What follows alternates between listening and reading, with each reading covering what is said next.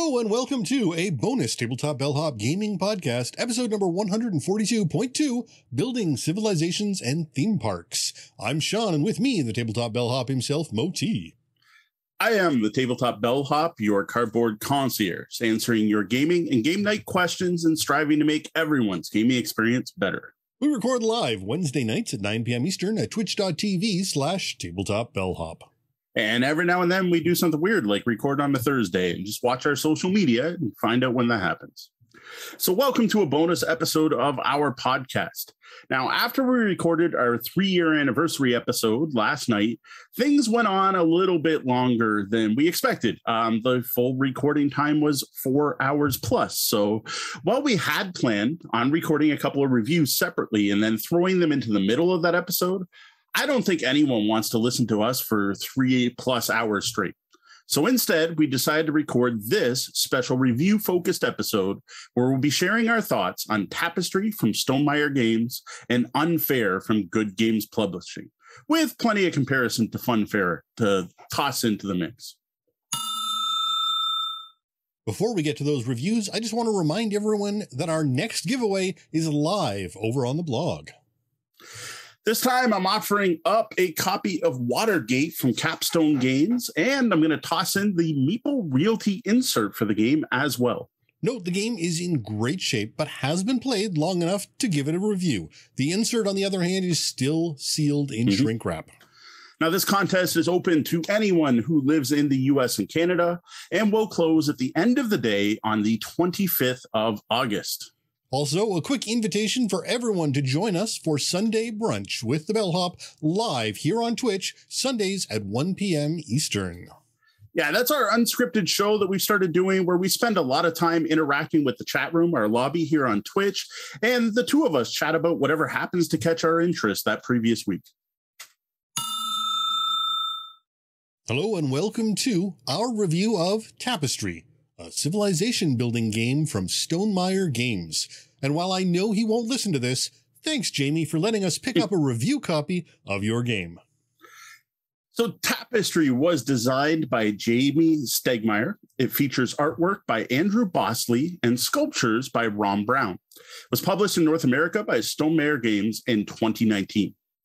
Now, a game of Tapestry plays 1 to 5 players, with games taking around 2 hours on average, though it is dependent on the player count and player experience. Now, I will have to say Tapestry is not cheap. It has a manufactured suggested retail price of $99 US. Though once you see the quality of the components used in this game, that price becomes much more palatable. This is a game that has a real amazing table presence, and not in a flashy draw attention way we often talk about when playing in public, but it really feels impressive to those playing it. Yeah. And the components are a strong part of the value in this game, but that's not to ignore the massive replayability you get in this box. Totally agree. Now, Tapestry is a civilization building board game featuring only 2 actions each round available for each player. You either collect income and enter the next era for your evolving civilization, or you move up on one of 4 progress tracks, which include exploration, technology, science, or military.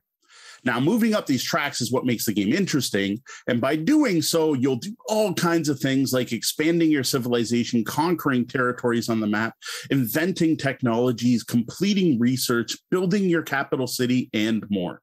Now, this game features some of the best components that we've seen in a board game, so you should really see this for yourself in our Tapestry, the unboxing video on YouTube. Now, there is a ton of stuff in this box. All of it, honestly, was better quality than I expected. Like, I knew this game was well produced. Everyone's probably heard just how impressive Tapestry looks. I saw all the hype about just how impressive it was myself, but I was still surprised by many elements I hadn't heard about. Like, everyone's heard about the 3D buildings, right? Everyone's seen the 3D buildings, everyone's seen the pictures, but there's more to it than that. Things like the fact the game has a box insert with a lid to hold those 3-dimensional landmarks to make sure they don't get damaged. The other part is those landmarks are not pre-painted. They're actually printed in multiple colors. The way all the player boards are actually textured, they kind of feel like a low grit sandpaper, and that's to prevent things from sliding around on them. A good alternative to a double-sided board, which would have cost way more. The quality of all the buildings on the individual player houses are really cool. And the outposts aren't just cubes. Even the material the rule book is printed on is a step above what you'd expect in a modern board game. All right. Well, how will you tell us what we do with all these fancy components? All right. So learning to play Tapestry can be kind of interesting. The actual rule book for this game is 4 pages long. Literally, that's it. 4 pages. And they're not like really small font. Now, the reason for that is the actual rules are very simple. Each term you have 2 choices. It's the implementation of those choices that can lead to the complexity and weight of this game. Well, even though we've talked about struggling with the Tabletopia implementation of the game, that had nothing to do with the difficulty of the gameplay or the rules. That was the easy part. True. Now, you start a game by putting the board on the table. It's got 2 sides. You use whichever side's appropriate for your player count. Everyone's going to take a player board and fill it up with the various building types. So there's 4 different building types: markets, houses, farms, and armories. You put them on different tracks. And then you're going to grab 4 resource trackers. 1 for food, money, culture, and 1 for workers. You put those all at 0. Players are then dealt 2 random civilizations, which are these big cards, and then 1 or 2 capital city mats. That's based on the number of players. If you're playing with 4 or 5 players, you just get 1. If you're playing with less, you actually get a pick between 2. 2 of your outposts are placed onto your starting island. Tracking cubes are placed at the start of each of those progress tracks I mentioned and at the start of the victory point check. Now you're going to shuffle the cards that come in the game. You have tech cards and tapestry cards. You're going to put those face down by the board. And you're going to deal out 3 tech cards to a market. Now, the rest of the materials like exploration tiles, space tiles, landmark boards, and landmarks and everything are just put beside the board, kind of set up so it's in reach of everyone. So there is a good deal of setup in this, but it pays off. And there's enough game here so that you're not annoyed by spending a long time setting up relative to the time you spend playing. Next, players are going to adjust their starting materials based on the civilization they chose. Also, being sure to check the civilization advancement sheet for any changes that are made to that civilization since the game was published. Now, this is something that's been added to the game since it came out. There will be a copy in your copy of the game if you pick it up now, and you can always go online to check for the most updated version. Now, the current version was last updated in March 2021. That's of today on August 5th. Now, this is something that can't be ignored. Check online. This is, albeit in a minor way, a living game. Yes. Now, you got everything set up. On your turn, each player is going to do one of 2 things. I mentioned this a few times. Those 2 things are collect income or advance. So income or advance, pick one or the other. Since no one has any resources at the start of the turn, start of the game, you're going to start by taking an income turn. So I'm going to describe that one first. So each income turn, you go through 4 steps. First, you're going to look at your civilization board and activate any during your income phase abilities. These are widely varied. I'm not going to get into what they do. Note you skip this turn 1. Next, you're going to take a tapestry card and you're going to put it down in the next era. Now, if you don't have one in your hand, you're going to draw a random one. Now, if you are the first of your neighbors to do this, you get a bonus because you're the first civilization that's getting into the next era, and you get a bonus for doing this. Now, note again, this is skip turn 1. You automatically, everyone develops fire the first civilization turn. Okay, so I think listeners might appreciate a bit of clarity here. What exactly is a tapestry card? So this ties into the theme of the game. These are what was written about your civilization at that time. It's what was woven into the tapestry that's the history of your civilization. And there's a variety of different cards, and they all are going to give you either an instant bonus where right now you get a thing, or they're going to put an effect into play for the entire era. There are tons of these. There's a significant deck. An example is dictatorship. You pick one of the 4 tracks, you go up on it once and get the bonus. No one else can go up on that track until your next turn. That's one of them. Another one is called the trap card. Now, you can play that as a tapestry card and get 10 points, which is a huge bonus, or you can hold on to it and you can reveal it if someone attacks you and you end up defeating them instead of them defeating you. And there are a ton of these. There's diplomacy, there's revolution, there's exploitation. There are a ton of tapestry cards. Next, you will upgrade one of your technology cards and gain victory points. So what you're going to do is take any of your technology cards, you're going to move it up 1 level. They're placed on the side of your board and gain the appropriate reward. Now, each tech card can only be advanced twice. We'll get into how you get those in a minute. Now, victory points are gained based on what is currently showing on your player board, which again will be nothing at the start of your game because everything's covered up. Think of games like Terra Mystica or Clans of Caledonia, where you're uncovering things on your board to see what your income is.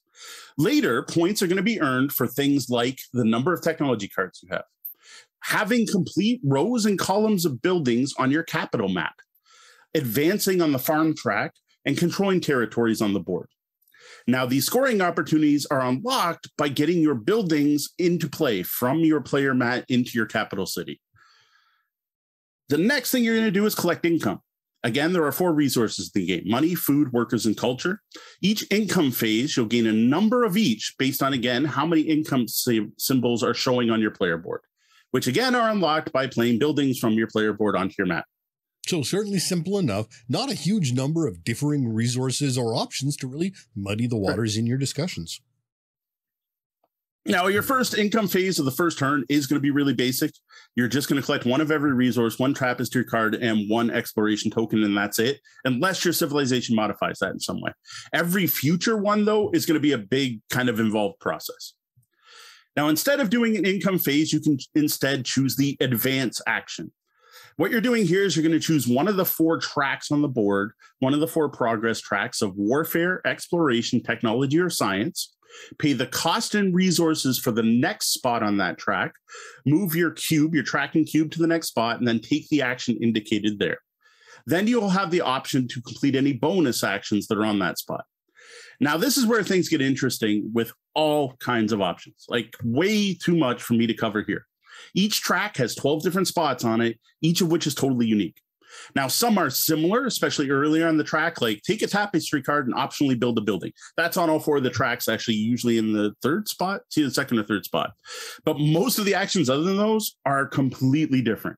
And some have options like build a building or conquer. Some are build a building and conquer, and so on.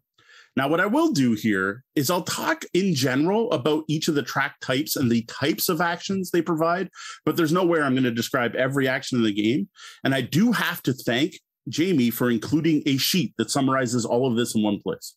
Now, to be clear, while we can't discuss them all, that's because of sheer volume, not the complexity. You'll become quite familiar with the iconography quickly, and those reference sheets Mo mentioned are there to help. And once you've got some strategy ideas in mind, you'll often find less trouble than you think making a choice and deciding where you're going to be going.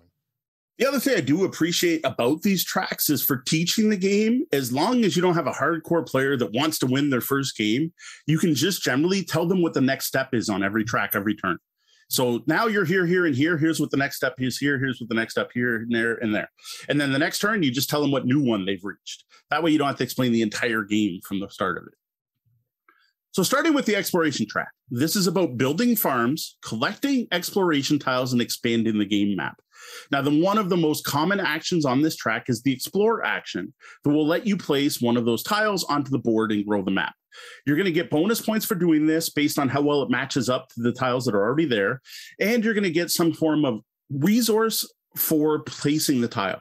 Now, this is usually one of the 4 resources, but could be the ability to build a building, the ability to build a building or gain a Tapestry card or level up a technology.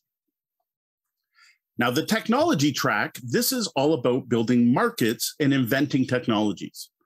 Now, when you invent a technology, you place it next to your capital city map. It does nothing for you until you're able to advance it, and you don't get to advance technologies in general until the income phase, though there are spots further down the technology track that will let you advance them during a normal turn. Now, each technology contains 2 rewards. One you get after advancing it the first time, and another one that's only earned if you advance the same tech again. Now, for that highest level, they call it in squares. To do that, there's always also a requirement. This is going to be based on either how many buildings you or your neighbors have built, or how far you or your neighbors are up on different progress tracks. Now, I've mentioned neighbors a couple times, but that actually means the player to your left and right. So similar to games like Seven Wonders, you're more worried about what the players to your left and right are doing compared to players across from you. Now, the next track is the military track. This is all about building armories and, of course, conquering territory. Now, to conquer a territory is really simple. This isn't like any complex war game. You just take one of your outposts and put it on a tile adjacent to one you control. You then roll the military dice and pick a reward. Now, if there is an enemy outpost there, you topple it. You just set it on its side. Now, each tile can only ever hold 2 outposts, so there can only ever be 1 fight in each hex on the board. And again, it's not even really a fight. You just win. If you conquer, you do it. Unless someone has one of those trap cards I mentioned earlier. Finally, we have the science track. This one is interesting because, for one, you'll be placing houses. But more than that is you are going to get to roll this science die. And what that does is advance you on one of these 4 tracks randomly between the 4 of them.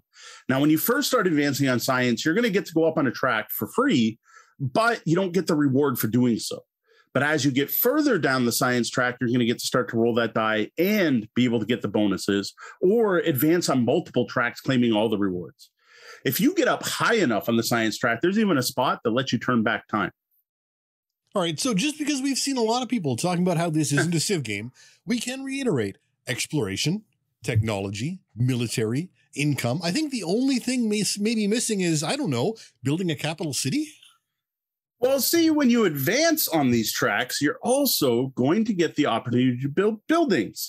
As I mentioned, when you're doing the different ones, you get to build different types of buildings. Like exploration, you build farms. The technology track, you build markets. The military track, you build armories. And the science track, you're building houses. What this actually means when you're playing is you're going to take a building from your player board and put it on your capital city map. Now, not only does this let you fill up your capital city map, which is important for scoring, but it also uncovers those spots on your player board, leading to more income and more scoring abilities. Now, you can also grow your capital city map from the advancement of certain technology cards and by collecting landmarks.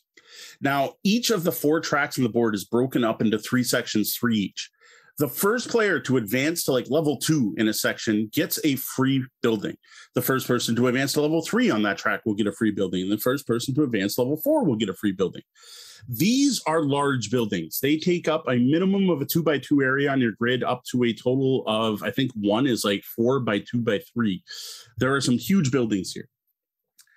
This tends to be great for filling in your mat, which is good for completing rows and columns for victory points, as well as filling in 3x3 areas, which gives you free resources. So there we go. Not only a city, but a Sudoku reminiscent aspect to building it in stages. Yes. Now, additionally, victory points can also be earned by completing 3 achievements that are always in play. One is getting to the end of the progress tracks, first person to get to an end of a progress track, then second person to get to an end of a progress track, and possibly third, depending on how many players you're playing with. Conquering the center of the map is worth points for the first person there, and then the second. No third person could go there because the whole rules with the outposts. Speaking of toppling outposts, there's also one for the first person to topple 2 opponents' outposts, and for the second person to do so. The game continues with each player going income or advance until everyone has collected income 5 times. Now, it's interesting to note that players don't have to take income at the same time. One player's civilization could be in era number 1 still, while someone else is in era 3. And this is by design and intentional. The choice of when to take income and advance to the next era is an important part of the strategy in Tapestry. And it's also possible for players to be done playing while other players still need to finish up. One thing this game really allows is, in a meta sense, telling strange stories of development, with some civilizations surging forward, others languishing, tales of battles and technology paths far different than what we are used to on a more linear games stuck in how things have happened here on Earth. Now, once all players have taken their 5th income action, the game ends. The player with the most points wins. To me, that's shocking because most Euro games then have some kind of scoring phase or something. There's nothing. You don't get anything at the end. Once you've done your 5th income, that's your score. Sits there at the end of the game.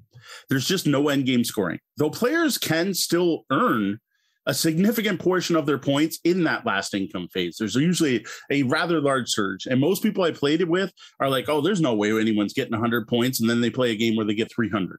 Because it does ramp up. Yeah, planning for that end game should start early and will be part of what guides your selections and your path through the game, of course, based on the civilization that you started with. Mm-hmm. Now, in addition to these multiplayer rules, the game also includes a solo variant, which uses 2 bots, and then another variant where you can use one of those 2 bots in a 2-player game. Now, both bots use an interesting card-based action system to determine what tracks they advance on, and when they do advance, what they advance on. The automa,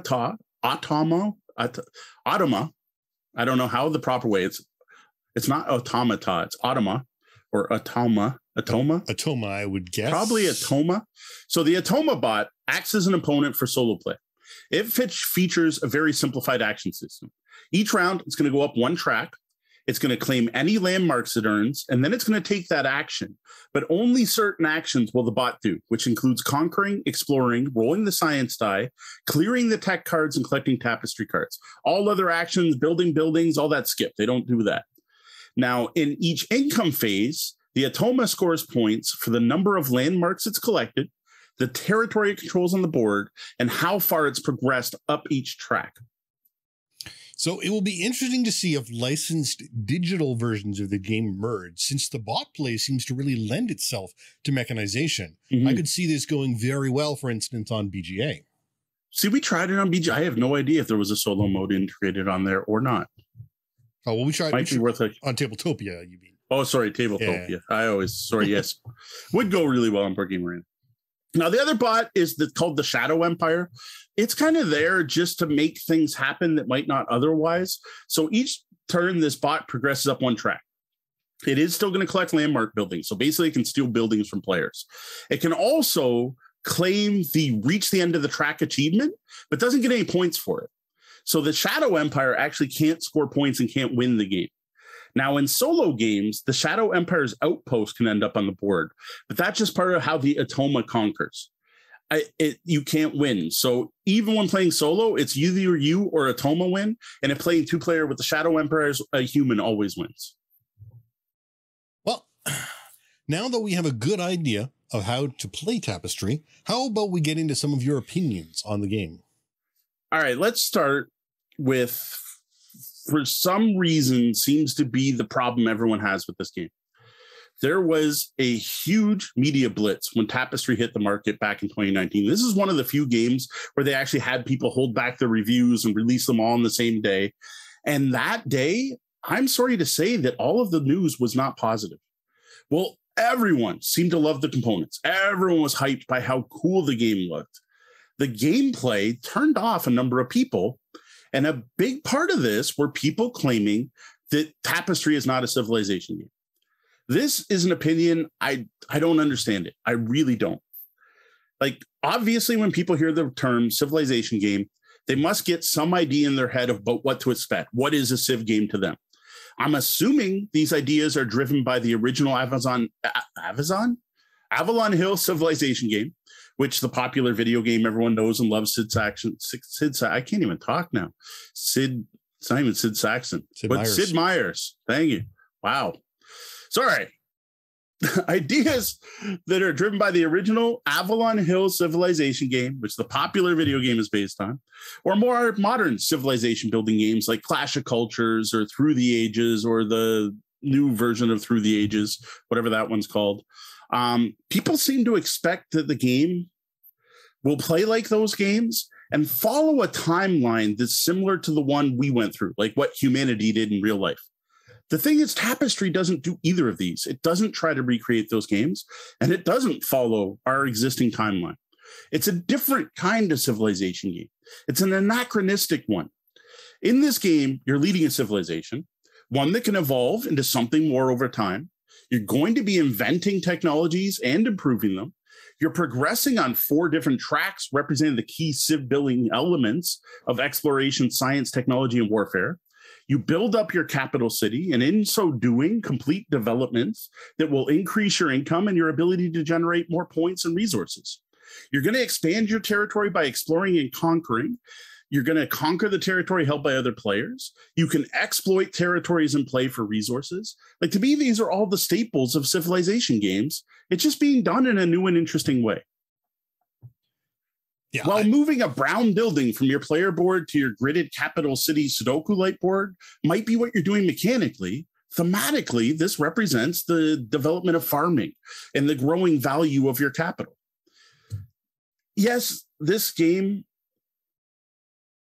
your civilization that just developed fire, may take the transistor technology card, but as I said, this game's anachronistic. It's not meant to represent any current civilization's progress through history, but rather a variant one. Plus, to be honest, taking a tech card to me always just seemed to indicate your society was thinking about that thing. Like, no, your cavemen aren't thinking about transistors, but maybe they've dug up the appropriate metals that will eventually develop into transistor technologies. The first step is just the basic thoughts of it. It takes advancing a tech to actually get the benefits. And honestly, for those transistors, I don't think you get them until you hit that 4th stage, which requires someone in the game to hit level 4 in technology before you can do it, which to me makes sense. Yeah, no, I don't understand the confusion. It's a 4X game. Yeah. If a 4X game isn't a Civ game, I don't know what is. I honestly, I'm still baffled. I saw someone say it today. I shared a picture of Tapestry on my Twitter account today, and someone came in with just didn't feel like a Civ game to me. And I'm like, well, what is a Civ game to you? Like, we may have to do an entire topic on our podcast about what is a Civ game, just so we can talk about it. And I'd love to hear other people's opinions to explain why this isn't fun. So let's throw that out. Let's forget it. Let's don't. It's not a Civ game for the rest of the review. Whatever makes you happy. We're going to toss that out and take a look at the game on its own merits. So ever since our first game, I have had a lot of fun discovering Tapestry. And that's what Tapestry feels like every time I play it, is a journey of discovery. I'm always trying different things. I'm experiencing different civilizations. I'm figuring out which tracks work best with the others and what pairs work. I'm discovering which technologies synchronize with what strategies. I'm learning just how important filling your capital city can be and how much that can mean, and so much more. And there's really such a variance between civilizations, which is, as we discussed earlier, part of why this is a living game. They are adjusting things as they go to balance the civilizations, but you can play a very different game depending on who you're starting as. Yes. I'm also really impressed by how Jamie was able to distill the mechanics of a big, pretty complicated game to 4 pages. But to be honest, it's that simple.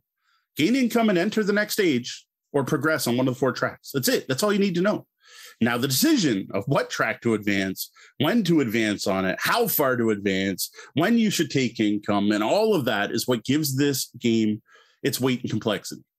And added to these is the complexity of having to look at what your opponents are doing and react based on that. Well, the basic options are simple. It's what to do with them there's not. There are a ridiculous number of ways you can play this game. And so far, we have found a number of very valid strategies getting you to real victory points. Yeah, it's the difference between writers and RPG writers designing a manual versus a board game designer who has designed a nice, tight game, writing the manual of this is how you play. Figure out the rest as you play. Yeah, in a way. Now, I will admit that there's kind of a cheat here. Like, the rule book's 4 pages, but then there are multiple sheets to reference to find out what some of the things do. I would actually say that the rule book is actually 6 pages, because I think you have to count those 2 reference pages as part of the rules of the game, because you'll never figure it out otherwise. But yeah, but even that, 6 pages. Like, this, if this was a fantasy flight game, I'd expect 34 pages to try to explain all of this stuff, explaining what every different little box does. Now, added to this, in the base game, I might have this wrong. I think I checked it. This may be with the expansion. I apologize. I think this is right. There are 16 different civilizations presented in the game.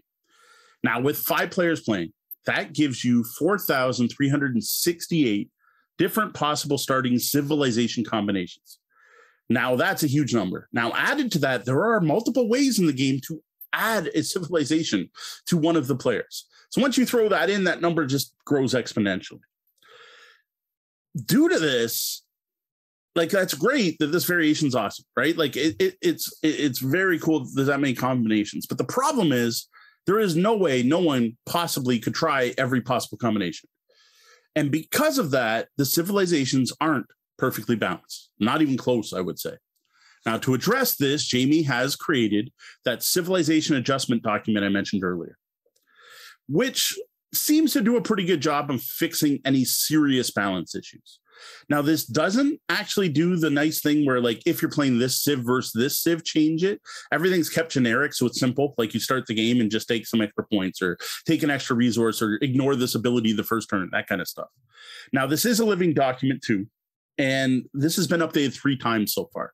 And as more people play Tapestry and let Jamie know how it's gone, I expect this document to change. Now, to help with this, after a game of Tapestry, you can go to Stonemeier's website and log your play. And I highly recommend that everyone playing do this because it benefits all of us who enjoy the game, as well as potentially improving the game for anyone new to it. Now, one thing that's really interesting is the sheer number of combinations here mean that it's really difficult to become an expert in the game. Mm-hmm. Some of those players who just want to be, find that ideal strategy, not only may be thwarted by the Living Up rules update, but also may be thwarted by the fact that their opponents aren't choosing civilizations that they're used to playing with, thus changing the entire layout of how people are going to play things, because I learned how to play with Civilization X and I can always beat civilizations A and B. But if I'm playing Civilization X and they're playing civilizations Q and Y, it's a whole different game. So you lose the ability to kind of force people into situations because they just would never play that way with a given civilization. And each civilization makes the game so asymmetric that I don't think there's an overall Tapestry strategy that you can use with every civilization. And if there is, someone may have discovered it, but I'm not seeing that at all. You have to change how you are playing based on the ability you're given with your civilization.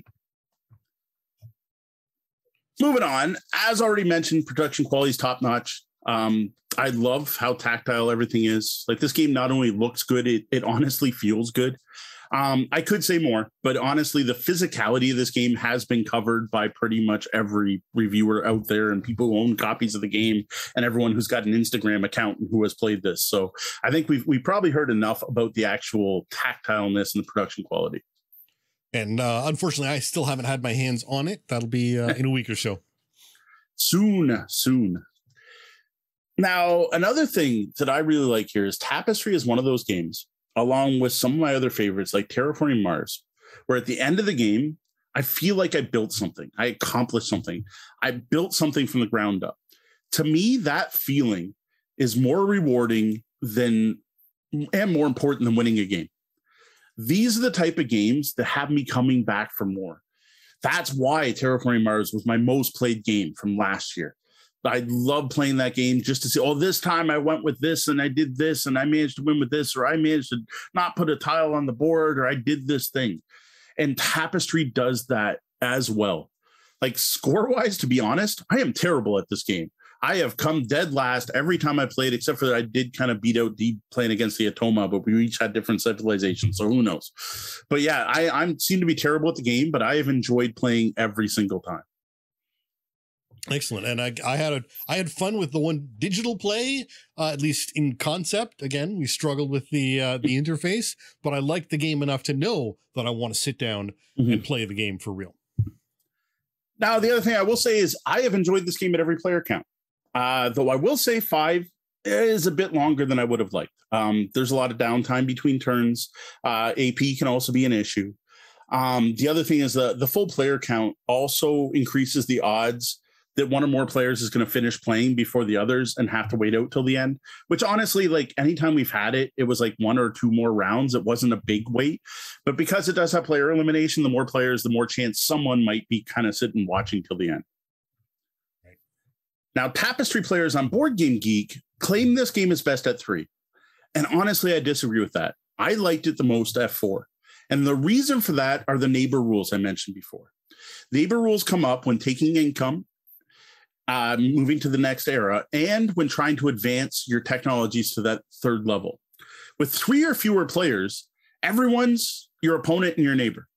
But once you get to 4 or 5, there's going to be 1 or 2 other players who, while still your opponents, aren't your neighbors. And I like that interaction. There's just something I liked about that made it feel good, that I didn't have to worry about what you were doing.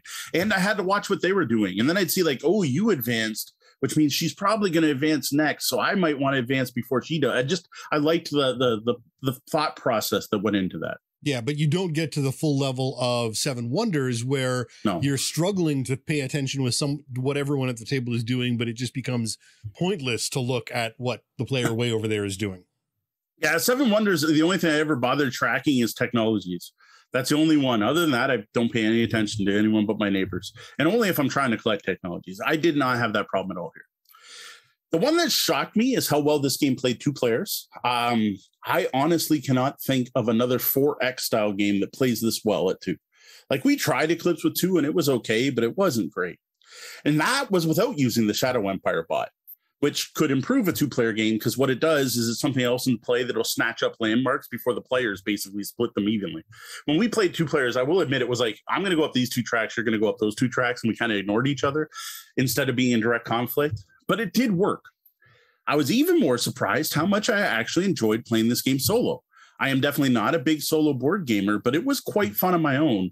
And I actually think playing solo might be a great way to explore the different civilizations. Like, just to improve your overall gameplay, sit down and play solo against Atoma and the Shadow Empire and try each of the different civilizations. Though there are some they don't recommend using in that particular format. It's interesting that they give you that flexibility so that while as we've said, you're not going to gain system mastery, you can get more comfort, find the civilization that you are more comfortable with. Yeah. And to be honest, by the rules, you're supposed to give them out randomly, but there's no reason not to give Sean his favorite civ every time he plays, unless he wins every time. And then I'd still want to give it to him and try to beat him. So overall, I think it's pretty obvious so far in the review. We dig Tapestry. Everyone we've taught this game to has enjoyed it as well. We have one Fred considering it one of their favorite board games of all time.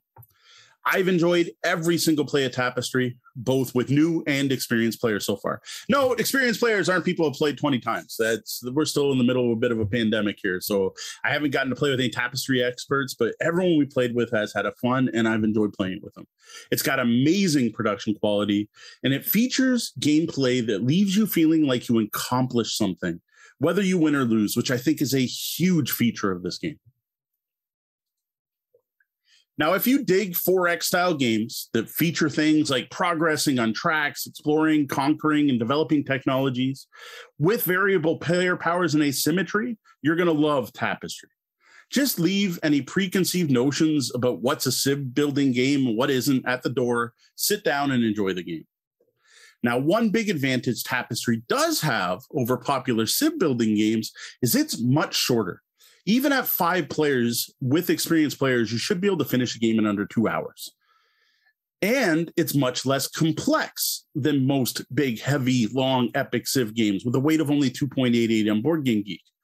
So due to this, even if epic 4X game nights kind of scare you, you might want to give Tapestry a try because it's a distilled version, shorter experience. Now, if you are out there looking for the next big civ game, the next Clash of Cultures, the new Through the Ages, the new Sid Meier Civilization 12, you're not going to find that here. Tapestry is a very different type of civilization game. Now, I do still recommend giving it a shot, but don't go in expecting the same experience you've had with other civ builders. Well, that's it for our review of Tapestry. I invite you to also check out Mo's written review over on the blog at tabletopbellhop.com. Welcome to our look at Unfair, a theme park building game with some nasty elements. A big thank you to Good Games Publishing for providing us with a review copy of this game. Unfair was designed by Joel Finch, who also did the graphic design. It features development by Kim Brebeck and Kate Finch, and artwork from Nicole Castells, Lena Cassette, Dave Forrest, and Philippe Poirier. Game was originally funded on Kickstarter and published in 2017 by Good Games Publishing and Simon, now just published by Good Games Publishing. Unfair has an MSRP of $49.99 US. Now, a game of Unfair can be played with 2 to 5 players, with Board Game Geek users recommending 4 as the best player count, and I can't say I disagree with that. Now, a game of Unfair takes an hour or 2, depending on the player count, the amount of AP, analysis paralysis, and which game changer cards you choose to use. And the game changers are only one of the great ways that this game has a huge replayability factor. Now, in Unfair, players take on the role of competing theme park owners, each trying to build the most successful theme park.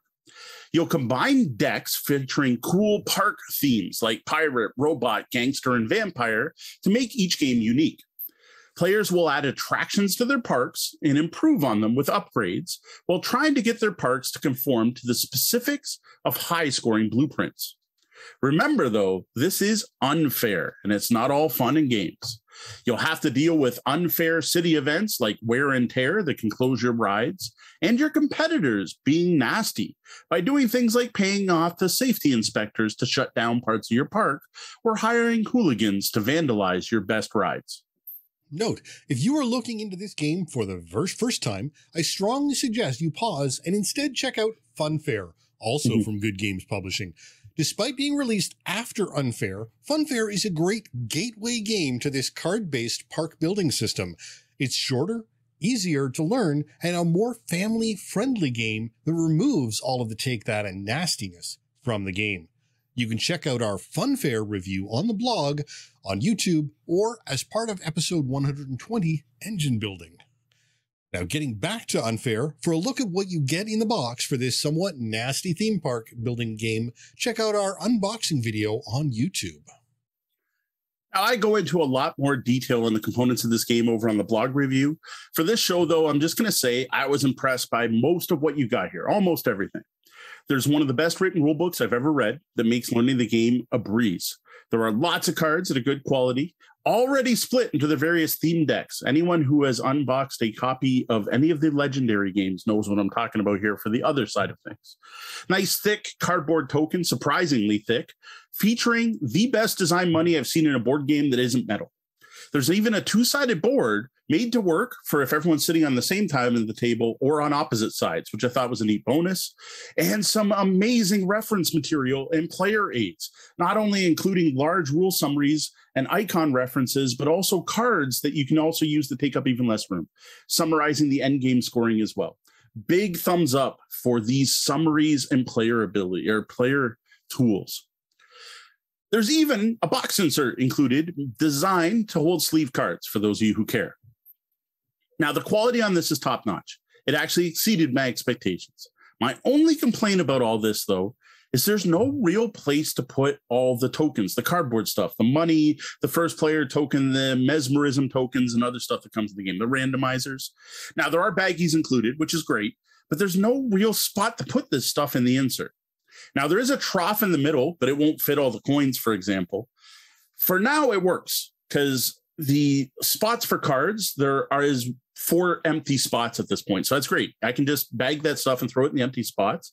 But I know the first expansion for this game has 4 more decks, and I would want to put those decks into those spots. And I honestly have no idea how I'm going to fit everything into one box because of that. If all the card slots are filled with cards, where do all these tokens go? Yeah, unfortunately, that seems to be a real problem in games. I know I was talking about it with a game I discussed the other night, where, you know, everyone thinks about the cards and thinks about the miniatures and the map tiles, but all the little bits kind of get forgotten about. No, I totally agree.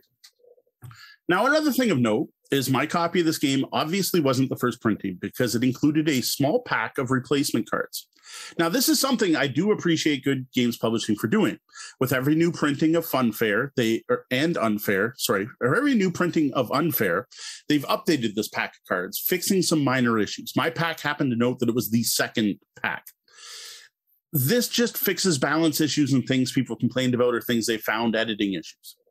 Now, we're not reviewing it here today, but I did notice the expansion included the exact same pack of replacement cards. So if you did get like a first printing of Unfair, if you buy the expansion, you'll get this. It's not like you need to rush out. And I am sure if you contact Good Games Publishing, there's a way to just get these cards somehow. I didn't look into it myself. All right, well, now that we have a good idea of the stuff you get in the box, how do we use all of these cards and tokens? So the first step in playing a game of Unfair is deciding which theme deck to use. Each game requires the use of 1 deck per player. Now, in the base game, there are 6 different theme decks. You have Gangster, Ninja, Vampire, Robot, Jungle, and Pirate. Now, the rulebook does include some suggestions on which decks to use for your first few games, and I fully agree with them. The decks are not all equal as far as learning how to play or difficult to use. Now, to help you pick, each of these themed decks includes a reference card at the start of it, indicating any special rules changes required when using it, as well as this little rating system going from 1 to 5 over 4 different elements: attraction size, blueprints, coins, and unfairness. So if you really like building tall rides, you probably want, in particular, you want probably the jungle deck or the pirate deck. If you're all about collecting coins, you kind of want the gangster deck, and so on. Now, to be clear, you don't have to just play. So if you add the gangster deck and someone else adds the vampire deck and someone else adds the robot deck, you're not just trying to build a specifically gangster theme park. Yes. You're mixing and matching all of these to try and come up with the best park overall from the available decks. Yeah, this is more similar to the board game Smash Up. It's where you're taking 2 decks and you're going to smash them together. But instead of everyone picking their own deck, you're picking the decks that are in play for that game. So even though you picked robots, you're not playing the robot deck. It's just one of the decks that's used. Now, what you are going to do when you do each have your own deck is you're going to combine them all. The way you do this is you sort them by their card decks. They did a great job on designing this so everything's a different color. You're going to mix and shuffle all the cards of the same backs together. You're then going to build the city deck. This is going to feature 4 Funfair city cards and 4 unfair city cards. Each player also is going to get 2 random showcase cards and 5 random park cards. All the other decks are just shuffled and placed on the board face down. There is a market that is in play. I think it's a 6-card market. I could be wrong. It might be 8. Sorry, I should have checked that. You're going to put a bunch of face-up cards from the park deck into that market. And I have to say, this game is deceptively simple to play. One thing that should be noted is you really do need to make sure that everyone's paying attention to turn order and making sure that all the steps are followed. Now, luckily, they do have those reference cards, so it's not hard for someone to keep that. But if you do get playing quickly, we have noticed that it is easy to sometimes do something a little bit out of order. And unfortunately, depending on what decks are in play, that can matter. Yes, the timing can be important. Once I get into a description and overview of play, I'll explain all the different steps, but it is easy to forget them, especially the first 3 steps of the game. Things can end up out of order. Now, the next thing you're going to do, you've got picture decks, you're ready to play, is you have to decide if you want to use a game changer. Game changers are a small deck of cards that come with the game that each can significantly change the way your upcoming game of Unfair plays. Now, the rule book and I suggest you start with the first date game changer. Use that for your first game. What that has you do is remove 2 unfair city cards from the bottom of the city deck, making the game shorter and less nasty. Remove the showcase cards altogether so you don't have to worry about them. And then remove all difficult and insane level blueprint cards. Don't even worry about those. Now, other game changer cards include really cool things like the World Peace Game Changer, where you can't use event or park abilities to affect other players. This is great for groups who dig the game, but don't like the take that aspects. There's even the School Vacation Game Changer that makes Unfair a kid's game. It removes everything but the park cards and changes the game to be a race to see who can build 5 rides with at least 15 stars on it. Now, notably, the expansions also add game changers as well. And there are also other promo game changers out there in the world to collect as well, if you'd like. And for those of you who don't want to go shopping around for that, there is a full card list on Good Games Publishing website. You can just read the game changers off there. Now, for the rest of this overview, though, I'm just going to assume you're not using game changers. We're going to take them out, and I'm going to teach the base game. Just realize that some of these things may have been changed by using one of those game changers. Now, the last thing you're going to do now that you've got everything decided is everyone's going to take 20 coins from the bank. They're going to place their main gate card in front of them. And that is your first card in your tableau. That represents your thing just opened and it's a gate. That's it. Now, a game of Unfair is played over 8 rounds, which are broken into a number of phases, as we mentioned earlier. Now, every round starts with all players drawing an event card. Nope, they just draw it at this point. Draw it, read it, see what it does, but you don't get to use it yet. Then you're going to draw a city card from the city deck.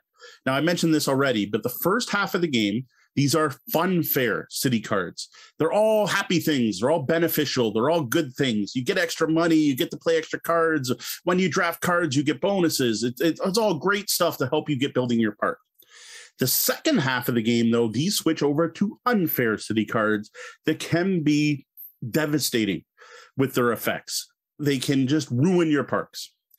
Now, another aspect of the game is the round you swap between Funfair to Unfair, 4 rounds in a standard game. You also end up closing the blueprint market. And there's actually a card there that's put in the deck to remind you to do this. More about blueprints in a little bit. So it's really interesting how, while this game is cutthroat, and from turn 1, you can start attacking and working against your other players, but the actual game itself starts off trying to help you and build you up before it too starts trying to beat you down. Yes. Now, after resolving that city card, everyone gets a chance to play event cards. Now, each event card split into 2 options, top and bottom. Now, in general, there are exceptions. The top is something that'll benefit you, whereas the bottom is something you can do to your opponents. Now, each of these adversarial cards have an attack type. So it'll say it's an intrusion or it's a, I can't remember the types off my head. Now, interestingly, some of the events also include ways to block these various attack types. Now, these defensive cards can also be used to block some of those nasty, unfair city events as well. So there is a reason to hold on to these possibly. Now, this is more than I can cover here. There are a ton of events in the game, each with different varieties and themes, and each different theme deck has its own events. There's no way I can cover them all. They just do all kinds of things. Some of the effects include earning extra guests or money, letting you upgrade your stuff cheaply, recovering cards from the discard pile, drawing additional cards, and nasty things like closing your opponent's attractions or destroying their upgrades. There's also a few cards that let you take additional turns. And to be fair, because of these event cards that you get every turn, having defensive natures on them, if you would prefer to play a less attack and less take that game, you do have the option in many cases. And again, this is dependent on what comes up and what you're dealt, but you can hold on to a bunch of defensive cards and try and just fend off other people while you're playing your own game. So even if you're stuck at a table with some real take that killers, you can sort of hold your own depending on how you play those event cards. Now, players continue to play events. You play event, you play event, you play event, and then until everyone passes in order. Note, if you do pass and someone else plays an event, you can jump back in. In addition to the event cards, there are some park cards that will have events on them as well, especially your showcase cards, but we'll get into those in a little bit. Because next we move on to the park phase. This is the meat of the game. This is where players are going to be building their parks. Now, the park phase is broken into 4 park steps, and each player is going to get to take one action and then move to the next player, the next player, the next player until you get back to you, and then you move into the next step. Now, every round, everyone's going to get to do 3 of these. You're going to take 3 park steps for sure. There is a 4th park step, but that's only available after players play specific events. And I think one of the showcase cards can also give you extra actions. But in general, everyone's going to take 3 actions, 1 action at a time. Maybe someone will get a 4th. Now, each park step, you've got a few choices. The first is take. Draw 2 cards from one of the decks and keep one. That could be the event deck, the park deck, or the blueprint deck. Or discard a park card to draw 5. Now, I've already talked about event cards. I don't think I have to cover those in your hand. Again, they do go into your hand. They count for the hand limit at the end of the turn. Park cards are the majority of the game. These are what you use to build your park, and they feature attractions, upgrades, and resources. Now, each card's going to have a cost on it. It's going to list if it's worth any victory points at the end of the game, and it's going to show a star value, which could be nothing. The star value of the cards in your park determine how exciting your park is and how many guests will come visit it, which in turn will generate you some income. Now, attractions and upgrades also have a number of icons on them, showing whether it's a thrill ride or it's a leisure ride, or if it's a feature upgrade, or if it's a park upgrade. You're going to get points at the end of the game by adding up the total number of icons on each of your attractions, including all of the upgrades on them. And it's fun to as well to sort of talk about things as you're building them. So I'm building the gangster, olden days themed car ride with a jungle twist and, bathrooms and a coat check. Yep.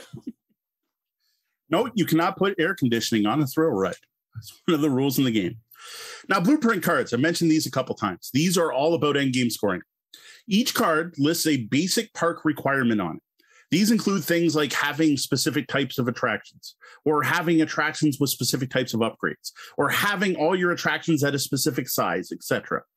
Now, in addition, some of the blueprints also have a bonus section. Now, this bonus section can only be scored if you complete the top, if you complete the basic requirement.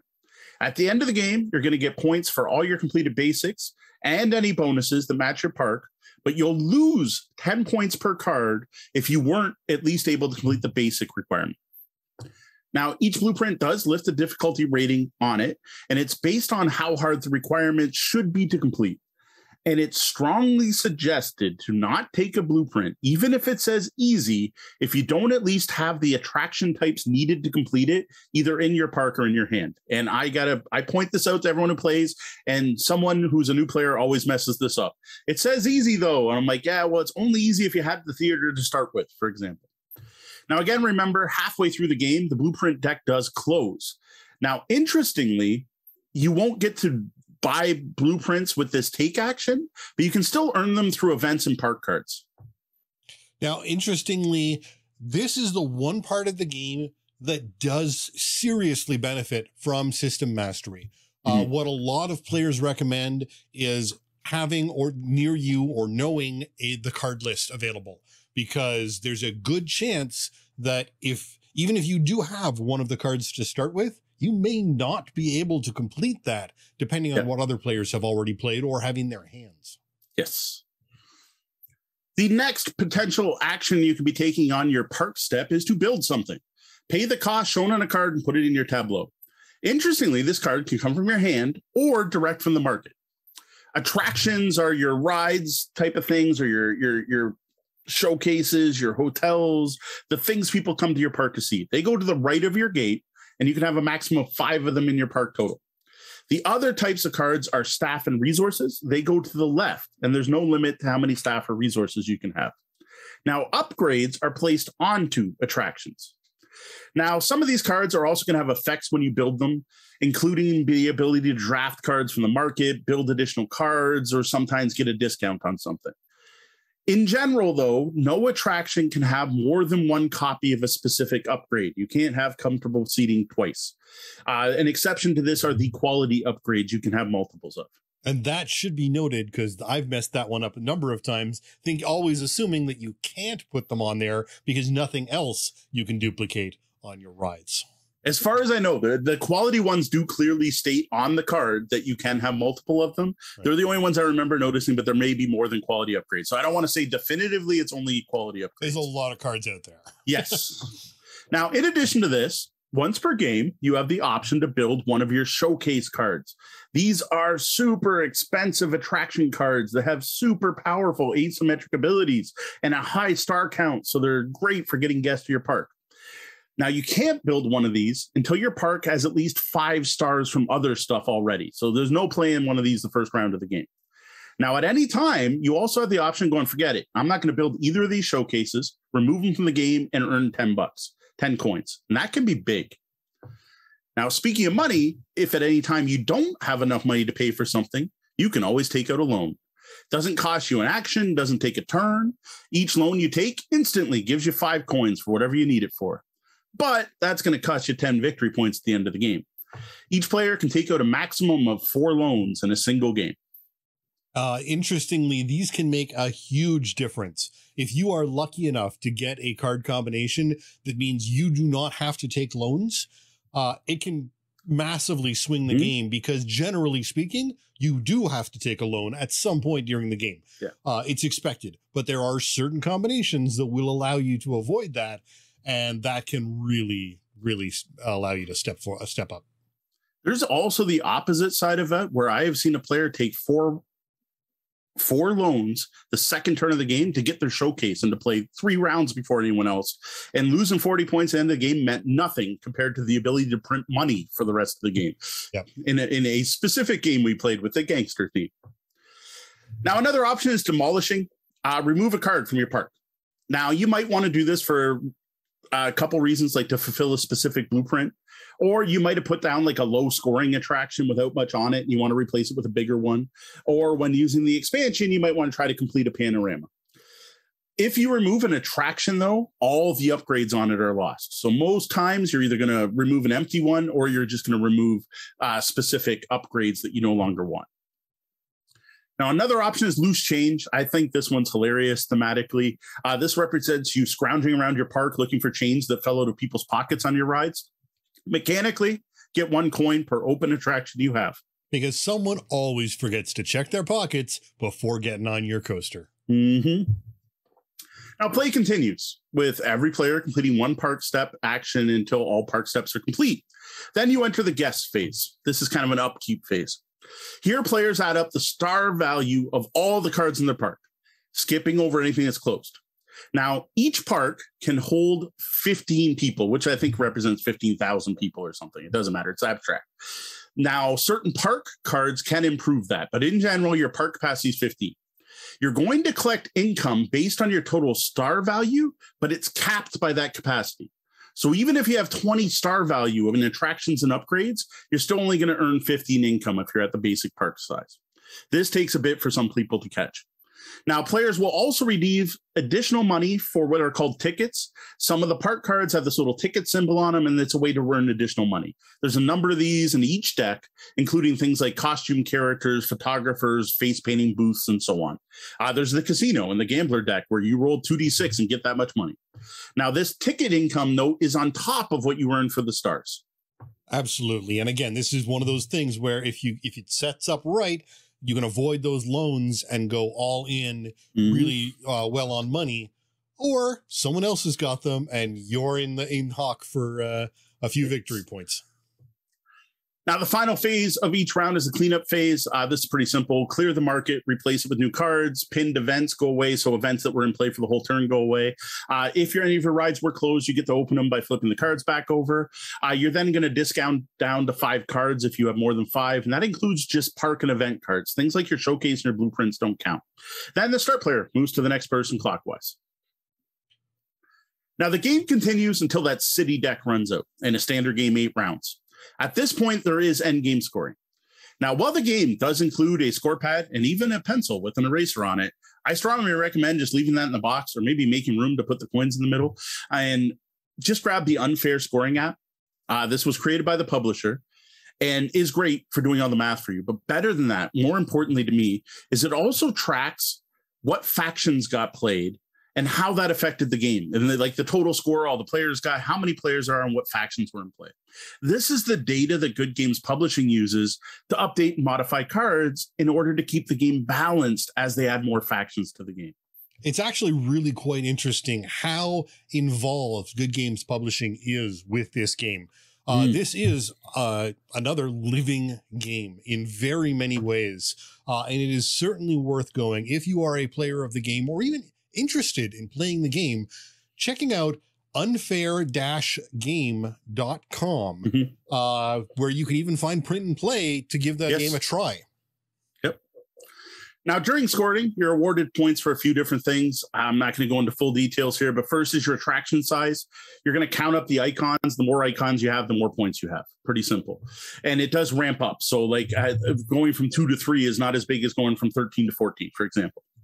You're then going to score all your blueprint points, cards, again, getting points for the completed ones and losing points for the incomplete ones. Importantly, and this is something missed by a lot of players, is you get 1 point for every 2 coins you have at the end of the game. This can swing the game. If someone their park might look mediocre, but if they've been raking in money all the time, they could take the game just from that. Note, this does happen after the last guest step. So you are going to get your last round's income before you get these points. Next, you're going to get points for any cards on your tableau that have victory points on them. Most of these tend to be staff cards, but there are some park cards that have some endgame scoring and some interesting showcases that do stuff like bury cards under them for endgame scoring. Finally, you lose points for those loans you took. The player with most points, the Euro game. Ties, I want to get into because I like these. Ties are broken by having the most blueprints. Then the most coins. Then I dig this. Then it goes to who is wearing the most unfair merch. I like that. That's just smart thinking right there, Good Games Publishing. And then the final tiebreaker being a game of rock, paper, scissors. being unfair, there are no friendly ties. You got to figure out who wins at some point.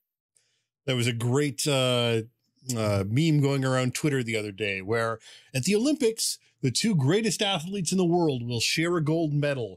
But if you and I tie in a board game, it's all out. Oh, yeah. No one likes ties. You all share a victory. Now that we've got a good idea of how to play, let's move on to our thoughts on Unfair from Good Games Publishing. All right. So first off, I'm a little disappointed I didn't get into this game when it came out. Like, there was buzz. It sounded neat, but I don't know. Building a theme park sounds kind of cool. I kind of wish I jumped in 2017. That would have been neat. But I kind of am glad I didn't, because I got to play Funfair first. I really like Funfair. You can check out my review. It was a pretty glowing review. I don't even know if I had anything bad to say about it. It was, the insert was terrible. Like, there was no way to organize a car. I remember that now. It's easy to learn. It's quick, a ton of fun. This was the perfect introduction to this set of card collecting, tableau building mechanics that are basically the same in Unfair. Like, Unfair is very similar to Funfair. You've got all of the same gameplay elements that we loved in Funfair, but more. And I'm not just talking about the fact it's nasty and there's punitive city cards and take that elements. There's just more going on in Unfair than there was in Funfair. Yeah, I have to say, I really enjoyed Funfair. It was a fun game. But having played Unfair, while I enjoy the fact that I learned through Funfair, I have no interest in playing Funfair again. I like Unfair, and it's one of those take that games that it breaks the rule. I like this game again because there are so many options that also include defensive options. Yes. So that if you are worried and about things, you can plan to minimize or try and minimize the take that aspect. Yep. Or just go all in and, leave yourself wide open by attacking everyone else. Yeah. And just for people who may be watching this as our first ever review, Sean does not generally like take that games with take that elements at all. He would much rather, like, he's all for competitive games, but the take that, stab you in the back generally is a turnoff right from the start. Yep. So one of the things that's totally new and unfair is the events. There are no events in Funfair. There's nothing like it. And I got to say, it sounds simple. Like, draw an event card, play an event card. There's a lot more to it than that. This system adds a lot of the depth to the game. For one, this is another resource you have to manage, and it's something else you have to worry about. But even when drawing cards, both games are games where you never have enough cards. You never have enough stuff in your hand. And now I can draw more cards, but now I might also want to draw an event. And then you get to see some of the huge ones, like double the number of people who visit your park this turn. You're like, oh, but it's also a card I could use to close this. And do I use it to benefit me, or do I hurt you, or do I save it so you can't hurt me later? Oh, it's just such a great decision space added to the game through those event cards. Yeah. One of the things about Unfair is, while it is a take that game, it's not a willful destruction game. It's not a go out and beat on the other player game, because if you do that, you have now left yourself completely vulnerable to being destroyed because those event cards are both the attack and the defend. So if you just go full on attack, you may well be in trouble when as the turns progress. Now, the other area that increases the depth here is the money, the whole money system. So in Funfair, there's a whole system where, like, outside investors want you to build your showcase and give you money. No, none of that here. What you've got here are the loans. The loans are a huge part of the game. That you can take a loan anytime, but at a significant end game penalty. And the fact that you even have two showcases is awesome. I can build one or this one or neither just to get $10. And then there's the more themes, right? There's 6 different themes and different decks, more things in them. The variability of the different city cards, the fact there are fun, fair city cards and unfair city cards. The complexity of the blueprints is higher. It's now an 8-round game instead of a 6-round game. Like, all of this just makes for a longer, more complex game. Yes. Now, whereas Funfair is a light family weight game, all fun about building a park, this is a significantly heavier game that, in my opinion, is in the higher end of what I would consider a medium weight Euro game. like edging towards that heavy. Like if you add all the complexity of all the decks, I almost wonder if it steps up, but the actual gameplay is not difficult. Yeah. So for BGG weights, you're looking at a 2.13 for Funfair, while you jump up to a 2.72 for Unfair. So you've crossed over that 2.5 mark, which is always our medium, dividing line there. And realistically, I mean, you're looking at almost the difference between a 2 and a 3 at that point. Yeah. Once you start ignoring the fluffiness in the math. Now, what I dig is that everything I loved about Funfair is still there.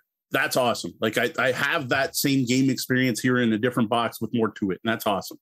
As someone who prefers heavier games, I love all the added complexity and decision points. There's more to think about. There's more options every turn. And that's great for me and the people I usually play with. I like the longer game length. I dig the event system. I love the hard decision of deciding whether or not to take a loan. Or more so in my case, I love tempting my opponents to take as many loans as they can. Well, what do you mean you can't afford that? You just got to take out a loan. Come on. I dig how each of the different theme decks brings a different feel to the game. Now, what I chose not to focus on here is what we thought of each of the 6 decks, but I have played with each of them at least 2 times each, as well as multiple different combinations. And they're all fun in their own way, and they all change the game. I dig how they interact with each other. And man, some of them get even more powerful when combined with others. Like if you're looking for coins and quality upgrades, throw the jungle and the pirate deck together. If you're really looking to kind of stay on the down low and do your own thing, get that gangster deck in play because it's got some unique cards in, right? Like I dig the different feels. Yeah, there's such a variety between the things. Like I still haven't played Ninja yet, but I know Ninja is a really nasty, nasty deck that when it comes out there. Whereas your jungle and your gangster, while gangster sounds really take that, it actually has some nice defensive aspects in it. Yeah, the Wad of Cash card is so useful from that deck. Now, another aspect I love about both these fair games is the fact. Something Sean mentioned earlier. While you're playing the game, there's almost a storytelling experience. Now, maybe that's because I tend to play it with people who are also role players, but it's always been an aspect of every game I play. Like maybe, yes, physically, I added the ninja theme card and I tucked it under my Tiger Experience leisure ride. But what I'm telling the other players at the time is, well, my park's mostly owned by gangsters, right? So what the trick is, there aren't tigers. There's no tigers on this ride at all. We just charge people to go on the ride and tell them they're rare ninja tigers. They're impossible to spot. And every time we ride the ride, some dupe gets off going, oh, I saw a tiger. And then some kid's like, well, I saw 2. And that just keeps them coming. Those are the kind of stories I love telling in a game of Unfair. There's a sucker born every minute. Now, one of the other things I love finding in a board game is the feeling of building something. Games that feature this leave me feeling satisfied with my accomplishment at the end of the game, regardless if I came in first or last place. Now, we just talked about this in our Tapestry review earlier today, and that's something that ties these 2 games together for me. This is another game that has that effect, similar to, say, Terraforming Mars. Unfair has that. I built a park. Look at it. Isn't it awesome? Who cares who won? And yes, Funfair had that, but I find it more rewarding. It's even more so in Unfair. Absolutely. Now this leaves us with the elephant pen in the theme park, the take that part of this game, the nastiness. This is by far the most controversial aspect of Unfair, and something people disliked enough that Good Games Publishing decided to make a more friendly version of the game and created Funfair. There are enough people out there asking for it. They made a different game to make it more friendly. Now, for me, I don't mind some take that. And I actually have no problem at all with the negative effects from that city deck that impacts everyone. To me, that's perfectly fine. I don't mind the game beating me up. But the take that nature in this game is a bit much. Some of the things you can do to each other are just nasty. Many of the event cards feature devastating effects that if you don't defend against them, can ruin your strategy, your long-time strategy. And that's where it can be extremely frustrating. When you have been working for 5 turns to get this difficult blueprint done just to have that taken away from you with nothing you can do about it. That can be extremely frustrating. Yeah, so interestingly, one thing I would definitely recommend to players is, again, checking out their website. Because one of the things they actually offer on their website is a strategy guide. And now this is actually something that's beneficial to both teachers of the game and players of the game, because they talk at the beginning of that strategy guide about customizing the game for your friends, for your table, and how to sort of think about the game for your table versus just, throwing it out there. So again, you've got these game changers that allow you to balance and shift things for your table. But then they also get into strategy, both overall through the game and for individual decks to help you learn a little bit more about how to balance things so that you're not that one schmuck who doesn't know anything about the game and is just getting pounded on by vampires and ninjas left and right. Yeah, they're very fair points. Going back to the first time I played it. So the first time we broke out Unfair, we played Funfair, loved it. We played it multiple times. Big fan of Funfair. We pull out Unfair. It's just Deanna and I. It was a date night. We're playing, and it went terrible. Like Deanna had saved up 2 events for the last 2 rounds of the game, hit me with both of them, one turn after another, that undid all of the work I did for the entire game. Everything I had worked towards was taken away with nothing I could do. My whole goal was to complete these 2 difficult blueprints that would have got me over 60 points by the end of the game. At that point, I was like, I don't like this game at all. Like that wasn't fun. Like I did all this work. I built this thing just to have it taken away with nothing I could do. Thankfully, I was willing to give the game another chance. While I still would say, don't play this game on date night due to potential hard feelings. Yeah, that can still happen. It's a date night. You're supposed to cuddle after. And I'm like, I want nothing to do with you. Ruined my part. You don't want that to happen.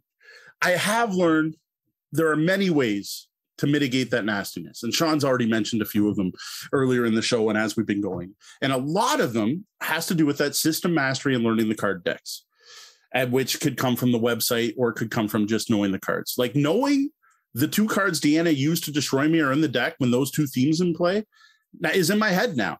Every time I play the game, if I know those 2 themes are in play, I know that might happen so I can plan for it. This could be to keep defensive cards. It could be to build contingencies. It could be to make sure to hold on a card that lets me rearrange stuff, whatever it happens to be. I also learned the hard lesson of diversify your blueprints. Make sure you got a couple of sure things instead of just going for the 2 big long shots and planning your entire strategy on that. Knowing what nastiness is out there can help you prepare for it. If not, outright prevent it. And that is the big part of enjoying Unfair. Like what I actually suggest, you could do it on the website, but before you start playing is pass the decks around. Like everyone pick the decks, look through everyone's different deck and look through each of the decks so get a heads up on what's coming. And you will note there are repetitions. Like the same events are it's not like the events in the pirate deck are completely unique and the ones in the gangster are completely unique. There probably are some unique events, but like you're going to start seeing the same ones. You're like, yeah, I know that one. I know that one. I know that one. You might want to look through each of the decks first. And possibly more importantly, you may want to see how many of each card are in the deck, because then you know that rushing for that blueprint that requires you to have a card chase with a gangster scene on it is completely impossible because there's only 2 in the decks and both are already in play. Not knowing that, you might be spending your entire game cycling through a deck to find something that's not there. Yeah, there's a really good reason that one of the features you find in the files list for BGG for Unfair is various people coming up with card lists, and why there is a card list on the Unfair game website. Having a card list isn't cheating. It's kind of recommended. Yeah. Now, besides learning the cards, right, using a card list, there is an even easier way to get rid of this nastiness. And those are the game changer cards. I don't get people's aversion to using these. Like, these aren't house rules. This isn't cheating. This isn't stuff people made up at home. These are official rule variants the designer felt were important to include because they recognize the game won't appeal to everyone. Don't be afraid to use these game changers. They could be the key from making Unfair a good game or even a frustrating game to a great game for your personal game group.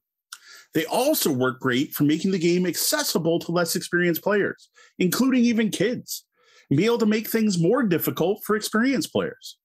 Like, if you've got a group of heavy gamers that like long-term strategy, throw in the advanced planning game changer. What happens with that is everyone gets 5 blueprints at the start of the game and gets to pick one to keep. So right from turn 1, you have something to work towards. If you love money coming in and being able to build all kinds of things, and you want asymmetry right from the start. You want to have a special power and feel different from everyone else. Use the grand opening game changer. Player to your left picks one of your showcases, starts in play, built for free. The other thing that may not be obvious, and I figure is probably worth mentioning, is you can mix and match these.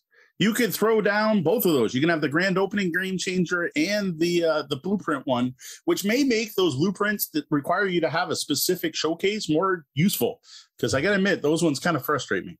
I have to say, if you glance at the reviews on Unfair, there's a huge swing in there. And what I notice is the majority of those 1, 2, and 3 ratings have only ever played the game once. Yeah. They don't understand. I hated it playing it once. They don't understand the game. This game can never be a good one and done game. You are going to, someone is going to walk away from their first play of this disappointed. Someone, if they crush the other players, may love the game after their first play, but everyone else may hate it. And that's because there are, again, so many options with the game changers and things that really shift how this feels and can adjust the game for your table and your preferences. Yes. So overall, I still take Funfair. I'm going to continue to use it. I know Sean said he won't play it anymore, but you know what? It's going to be great for introducing new players to this system. It's actually going to be great for casual game nights, for going out. We're at easy mode locally here in where people tend to have a couple adult beverages while they're playing. I'm probably gonna keep around for that. Though I have grown to enjoy Unfair more. Again, I hated the first game. Like, I had a negative experience my first play. But I've learned that most of the nastiness in this game can be mitigated through, honestly, good play, like proper play. Or just remove it. If you don't like that, use those game changers. I love the feeling of accomplish it I get at the end of every game. Looking at the park I build, I enjoy the stories that get told at the table.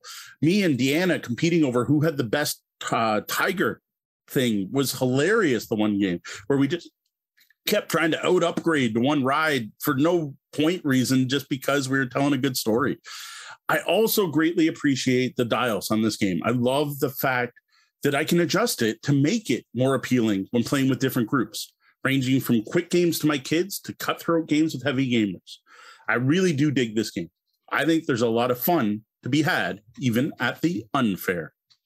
And this is all without any of the expansions that exist or are already announced. So if you're an experienced gamer who digs engine building board games, especially card-driven ones, I strongly suggest checking out Unfair. Now, again, if you're an experienced gamer, you can probably even jump right to this and skip over Funfair. Now, if you played Funfair and enjoy it and are kind of like, oh, I wish there was a bit more going on, do it, buy it, pick up Unfair. It's well worth it. Now, even if you don't like to take that, if you're like, oh, I love Funfair, I want more, but I don't want to take that, realize that there are those dials. There are the cards you can do, and there are things that can make the game more similar to Funfair and basically turn it into Funfair with more options. Now, for everyone else, I'd say don't pick this up. As I mentioned earlier, seek out and try Funfair first. It really is a better gateway to this card-driven park building system that Good Games Publishing has established here. It is a ton of fun on its own. Again, I own both games. I fully expect both to hit the table for years to come. Now, Funfair is going to come out at public play and casual game events, whereas Unfair is going to be my game of choice for playing with regulars and my game group are here at home. And again, if you are playing Unfair, remember that it is not that game that you should judge off your very first play. Give it a couple of tries. There are so many options. You just cannot fairly judge this game on a single play. Now, finally, unlike many games out there on the market, if you do want to try Funfair or Unfair, you don't have to buy the game. You don't even have to go find a friend that's got a copy or go to a local game store with a demo copy.